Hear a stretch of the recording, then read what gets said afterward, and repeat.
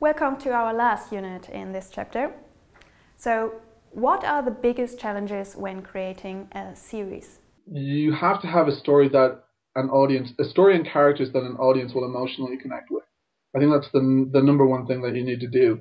If you can make an audience care about what's actually going on screen and what's happening to the people that are watching on screen, then you've succeeded basically in the storytelling. The other big thing that you need to do, and J.J. Abrams uses this expression of it's very important for him to get an audience to want to lean in to the screen. And that's something that goes all the way back to storytelling around a campfire for centuries. Something that is now becoming so interesting to me that everything else around me kind of falls away, and I actually want to lean in and find out a little bit more about what's going on. I think those are the two most important things that you need to achieve.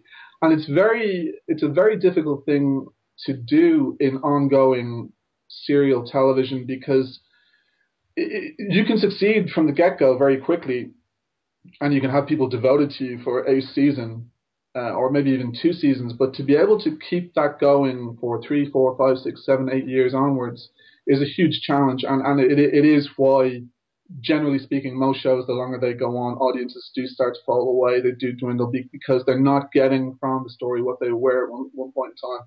There's an inevitable tiredness that comes if you're producing 22 episodes a year. But I think those are the fundamentals of good storytelling. Getting people hooked is all about getting their attention.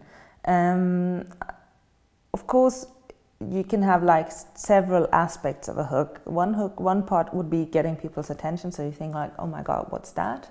And then there would be sort of an emotional component, getting people, oh my God, I have to watch this because I care about this, I want to see what happens. So just putting in a shock, like, I don't know, someone getting killed, which is not a shock anymore, but anyway, something like that, is not going to move people, and it's not going to make them stay, because you can people get killed or have sex anywhere. So you have to have something else, something that tricks them into caring, and I think that's what's so difficult about a good hook, where you can see, I want to see how this character deals with this. One of the major points both our experts mention more than once is the importance of the characters and the audience's interest in and care for them. We approached the means to create that interest in a character in Chapter 1 already.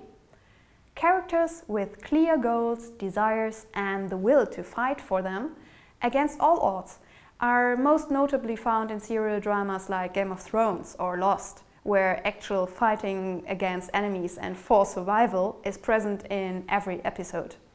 Yet, also daily struggle serials like Gilmore Girls or The O.C. center around a group of people opposed to others, mostly relatives and neighbors, that constantly keep the protagonists from reaching eternal happiness. In a procedural, the desire of an investigator lies in solving his or her case first, whereas inner demons, mean-spirited colleagues, or for example a murderer, can be direct inner or outer antagonistic forces. Ta-da! Creative task of the week. Your creative and also analytic task for this week is therefore, please pick any existing serial protagonist that you know very well and use the attached PDF to create a character profile, so to say a portfolio of this character. This profile should include his or her most important traits that keep this character interesting to you while watching the whole series. Whether it's desires, enemies, professions, hobbies, religions, behaviorisms, or else, please fill out the form with all the info you yourself, and please not Wikipedia, because in that sense it's not worth anything for you, got from watching this show.